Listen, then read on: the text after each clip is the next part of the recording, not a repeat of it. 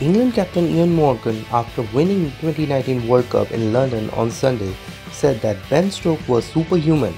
Addressing the post-match press conference, he said, "To come through it is extraordinary. It's almost superhuman. He's really carried the team and our batting lineup. I know Joss and his partnership was extraordinary, but to bat with the lower order the way he did, I thought was incredible. The atmosphere, the emotion that was going through the whole game, he managed to deal with that in an extremely experienced manner. And obviously, everybody watching at home will hopefully try and be the next Ben Stokes."